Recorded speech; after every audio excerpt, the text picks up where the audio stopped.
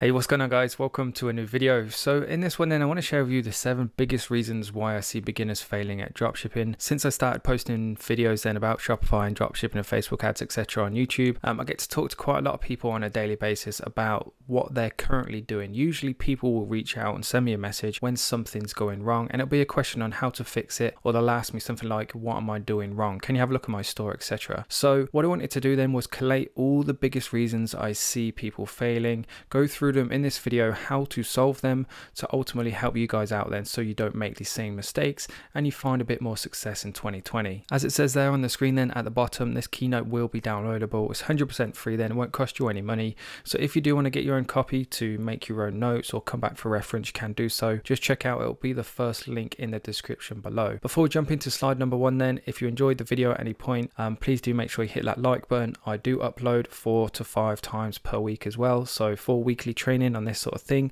please do make sure you subscribe. And of course I do read every single comment too, so if there is a question you want to ask me, leave it down in the comment section down below and I will answer it. With that being said then, thanks for tuning in and let's get into reason number 1. So one of the biggest reasons I see people failing, one of the biggest reasons why people lose so much money in fact, is because they don't get any feedback on their store before they start running marketing campaigns. Whether it's Instagram, whether it's Facebook, whether it's Google, it doesn't matter. If you have a crappy store, a poor store that looks a bit dodgy or hasn't got the required information, or there's spelling mistakes or Chinese references, whatever it is, it doesn't matter how many people you drive to your store. It could be 10,000 people, it could be 10 million. If your store doesn't come across as trustworthy, then you're going to get 0 fails. And this is the number 1 reason why I see people failing. The first thing I'll do when somebody sends me a message on Instagram saying that they're not very profitable or they're not getting any sales, and the first thing I'll ask them is to send me their store link, because it doesn't matter. You could send 10 million people, 10,000 people, the number doesn't matter. If you haven't got a very decent store, if it's not trustworthy, doesn't have the correct information, then you're going to get 0 sales. So where do you get feedback on your store then? If you don't have many people to talk to or anybody that you're working with, there are a few places in which you can go. Number 1 is to certain Facebook groups. For example, I run a Shopify group on Facebook. It's free to join. There's a link in the description below, and I freely let people post their stores in that page in the group, so to get feedback on it. And it's a pretty decent bunch of people too, and you do usually get some pretty good genuine feedback. So that's one place to go. Number 2 is to ask your friends and family. Now when you do put their store in front of you, don't just make sure you make it clear to them that they won't offend you if they give you bad feedback. So for example then, if you show your mum, the chances are she's never going to say a bad word about you, and she'll say it's really good even though it might look like rubbish. So just try and get some fair feedback on your actual store. Number 3 is you could just run some ads, like spend 20 to 50 pounds running an engagement campaign and just ask genuine people that you've never met before to give feedback on your store, in return perhaps for some sort of voucher or discount, because people who are strangers to you, they're going to give you their honest feedback and they're going to be your customers too, so they're the perfect people to get that feedback from. Kind of like a side tip off the back of what I've just said is that when you're running ads, regardless if you're trying to get purchases etc., always be engaging with your customers and ask them what they think about the products etc. There's no better feedback about anything than the people you're trying to sell it to. And then the 4th and final thing is forums. If you're part of certain forums, you might have space or you might have time to post it in there and ask people for their feedback. And then the 5th one, I guess a shameless plug, is you could join my ecom academy. Everybody who joins does get a free store review, just as a way for me to check it over, make sure everything looks good before you start spending money on ads. Like I said, you could spend 10 grand on ads, but if your store doesn't look very good, you're not going to make any sales. Moving on to number 2 then is no social proof. Now this is something you won't hear many people talk about, but it's really important for the following reasons really. It's your ads are essentially the first impression when you meet somebody. So when you meet a stranger, the first impression, they tend to make their mind up about you, something like in the first 4 seconds. And it's the same with your ads.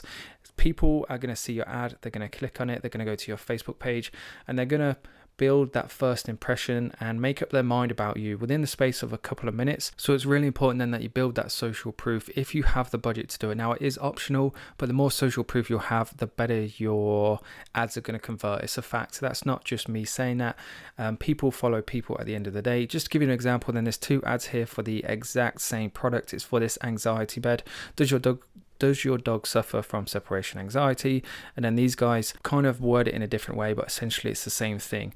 This ad over here has 6 reactions, 5 comments. This one over here has 40,000 reactions and nearly 10,000 comments. Which one do you think people are going to trust more? It's going to be the one with the most engagement, because it comes across as trustworthy. If more people have seen it, more people are likely to trust it. So methods to build social proof then. How do you actually go about doing it? Number one is you can run page likes campaigns. That is an actual marketing campaign objective you can set up in Facebook, and a good kind of ad set then will be able to achieve page likes for about 10p, 10 cents. So if you just dedicate, if you dedicate $100, for example, then you can get 1,000 likes if my maths is correct. Number two is engagement campaigns. You can get engagements for about a penny, sometimes less depending on the ad, obviously. So it's a really cheap way to build up engagement super quickly. Number three is just make sure you use the same post ID for every single ad. I've done a video on this topic before, but it's a way of just kind of collating and compounding all the engagement you get into one single ad. In the beginning with small budgets, it's an absolute must in my opinion. Number four is you can buy followers on Instagram. Again, if somebody goes onto your Instagram page and you've got like 3 followers versus say 10,000 followers, I believe will cost you about $50. But in my opinion, it will make a huge difference. So if you've got the budget to do it, then by all means, I would recommend it. Finally, then, if you haven't got the budget to do it, that's absolutely fine. Just make sure you explain it to your customers, because they won't put 2 and 2 together unless you tell them. So for example, then with this ad here, what the company or the page running this should do is the first comment should be, "We are a new business. Any questions at all, please do let us know." And then at least that way people know they're a new business and won't expect to see the big numbers that they might see from another company. Moving on to point number 3 then is unrealistic expectations. Too many people are impatient. They try and do 6 figures in their first month, which is just crazy unrealistic. Now, I'm not saying it's not possible, it is, but what I'm saying then is that the majority of the people won't see those kind of results. Please, please, please don't be disheartened if you don't do, say, 10k in your first month. It's completely normal. If you try and do things too quickly, you're only going to end up wasting a lot of money. It's going to lead you to being disheartened, and it's going to lead you to giving up essentially. So my advice then would be to focus on learning and testing for the first 3 months. And you don't have to spend very much, just enough to kind of get to grips with things and just ease yourself in slowly. So these screenshots here then, if you're wondering where they're from, these are the first 4 months of me being involved with dropshipping. My first month I did £360, 1,200, 3.5 grand, and then that 4th month shot up all the way up to just under 20 grand. Now, if I was like most people, and because I weren't seeing very good results in the first 3 months, I weren't very profitable, I might have given up, say, after the 2nd month or even after the 3rd month, and then I wouldn't have been able to achieve that 4th month, which is that essentially that 1 month set me up to have enough money in my bank account to quit my job and start doing dropshipping full time. So you never know when you're going to be on the brink of that one product that really can make all the difference. So be patient and don't have unrealistic expectations. And another side note on top of that is don't believe everything you see on social media. Moving on to the next one then is poor content on pages. So this is a really quick one, but a really important one, and the amount of people I see fail because of this, or it's one of the things that contributes towards that failure. And as it says here, then your pages are your first impression as well. So the amount of people who will go from your ad to your Facebook page to check you out, see what you're all about basically, and see if they can actually trust you, it will be a lot of people. So if you haven't got a good Facebook page or good Instagram page, it's going to let you down tremendously. So what you want to do then is just make sure that the last few pieces of content, half a dozen pieces of content isn't a lot to come up with and post on your page, but make sure it's valuable content that people will want to follow, people will want to like your page as a result, and ultimately it'll make them trust you and more likely to buy from you. So essentially give people a reason to like your page and want to follow you. As it says here then, kind of a side note, organic traffic is king. The only reason you have to run Facebook ads is because your store wouldn't get any traffic otherwise. Whereas if you had a really good social media Facebook page and Instagram page that had say 100,000 followers on each, a single organic post would bring in some customers. So give people a reason to want to follow you and stay with you. Don't just focus on that one sale per customer. So in terms of the content you can post on your pages, number one is memes. Memes are funny. They get people laughing, they get people smiling, they get people engaging, sharing with their friends, and people will want to stick around to see the next one that that you post. Number 2, competitions. Again, everybody loves a freebie to give people the opportunity. If you run and make it public that you're going to do weekly competitions, then again, it gives people a reason to stick with you and follow your page essentially. Number 3 is blog posts. So for example, then if you're in the kitchen niche, you could post links to certain blog posts that go through certain recipes, and then within that recipe you can have upsells that link to the products you're trying to sell. So it's a much softer way of selling, and it's a good way of getting people wanting to follow you. Point number 4 is reviews. Again, it comes back to the whole social proof thing. If somebody comes onto your page and they see loads of different reviews from previous customers, that is a good sign, because it will show that people can trust you because there's been pre-existing customers. And then the final thing is discount codes and vouchers. Again, like I said, everybody loves a freebie. Give them a reason to stick around on the chance that they can win some sort of discount or even free voucher is a good enough reason for them to want to stick around. As an example then of this screenshot, as you can see here, this is not what you want. When people come onto your Facebook page, if the last 2 posts are you updated your profile or you updated your cover photo, then that doesn't give a customer any reason whatsoever to want to stick around or for them to trust you either. So put some quality content on your social media platforms. Number 5 is boring and rubbish products. Again, another popular reason I see people failing is they just go for the most boring, bland and cheap pieces of rubbish that people just don't want to buy anymore. So to go through the notes then, Facebook survives on content. If Facebook didn't have content, if there was no content on Facebook, then nobody would use it. So what that means then is that you're not only in competition with other advertisers advertising in the same space as you, but you're competing with meme pages because they're going to be on the same newsfeed. You're competing with their friends because their friends are going to be posting on their newsfeed. Other apps on their phone that might send them a notification that distracts them. So essentially you're competing for the customer's attention, and boring, cheap, crappy products will not get that attention and you will not succeed. As an example then of a good, interesting product versus a boring, cheap, crappy one, we have this rocket spaceship night lamp here, which is pretty cool in my opinion. In fact, I think I'm going to buy one of these myself for my office. And then we have this skipping rope here. Everybody's seen a skipping rope. They're really cheap. There's nothing really exciting or new about a skipping rope. So which one of these 2 products do you think is going to get the most attention or grab a customer's attention on Facebook? It's going to be this one here.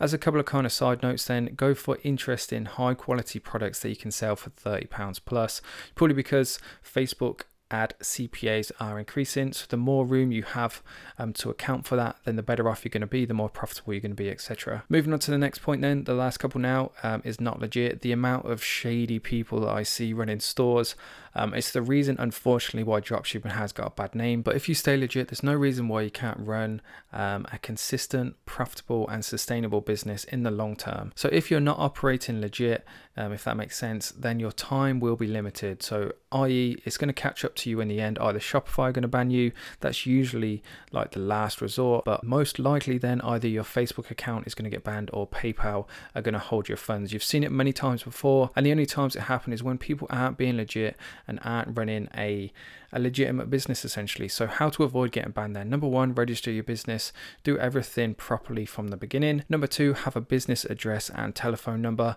This will also help with social proof. The amount of stores I see that don't have an actual physical address or a phone number, a customer coming on that sees that, it looks shady. Like, if they don't know where to go, or they don't see somewhere having a premises or somebody they can ring if in case they have a problem, then it looks shady and people aren't going to trust you. Number 3 is treat customers fairly. If something's going to take double the quoted delivery time or it arrives broken, whatever it is, treat customers fairly, treat them within the law, give them their money back, because ultimately what's going to happen is they're going to report you to PayPal, they're going to report you to Facebook, and again, it's just going to result in you getting banned. Or they'll just go on all your social media pages and post that you're a scam, and that will scare off any future potential customers as well. Don't sell trademarked or illegal products. Now you would think that that's pretty straightforward, but the amount of people I see selling fake Yeezys or fake Gucci or fake Supreme, and then they send me a message saying my Facebook ad account's been banned, how do I get it unbanned? a bit of common sense, I guess. Next point is stick to the Facebook ad policy. Just Google it, it will take you straight to it. And it's not a lot to read, but once you have read it, you'll know exactly what products you can and can't advertise. And then finally, create your own content. Again, you can get away with it for a certain amount of time, but if the original content creator finds out that what you're doing, they're going to report you to Facebook. You're going to receive a cease and desist, and both of those things are something you don't want to get involved in. Moving on to the seventh and final point, guys, if you're still watching with me, thank you very much. Really do appreciate all the people who watch the videos all the way through. Anyway, again, another biggie. This is something that I see honestly about 90% of people not doing. They have no budget or financial plan. You need to track your finances properly and have a plan of how you're going to spend your money. Now, you might think that that's an absolute load of rubbish, but it's not, and for the following reasons really. Number one is so you know if you're actually operating on a profit or not. The amount of people I speak to that will switch ads off, or they'll try and scale ads that they think are profitable, or switch ads off that they think aren't profitable, then it turns out they are. You're just losing money. You're literally just throwing money in the toilet and then flushing it down the drain. Point number two is so you don't end up committing more and more money to something that is a sinking ship. If you set yourself a budget of say £1,000 and you're testing a product and you're £300 into that, that's 30% of your budget gone, and it will force you to budget a bit more cautiously, spend your money a bit more wisely, and ultimately it's going to help you be more successful. And as it says there, as I've already mentioned, it will force you to spend conservatively. Just to give you an example then of how I used to do things, this is a screenshot from the profit and loss spreadsheet that I used to use. So every week I would come on, put my numbers in, and it would tell me exactly how much money I was making or how much money I was losing. And having it like this set out in front of you, then you know exactly how much money you've got to play with, how much you can commit, how conservatively you have to be if you need to scale things back. There's just so many advantages to truly knowing how much money you have to play with. With that being said then, guys, thanks very much for watching. I really do appreciate the support with the channel. I can't wait to see what we do in 2020. If you want more content then outside of YouTube, please click the link if you do download this keynote, or head over to my Instagram page. There are some free ebooks as well in the video description below, so check those out. There's 5 different ones, each one on a different aspect of your business. And then if you do want a step-by-step video course that also includes the support of other members and myself, please do check out my Ecom Academy too. Again, there will be a link in the description down below. With that being said, guys, thanks again for watching. I hope you enjoyed the video, and I'll see you in the next one.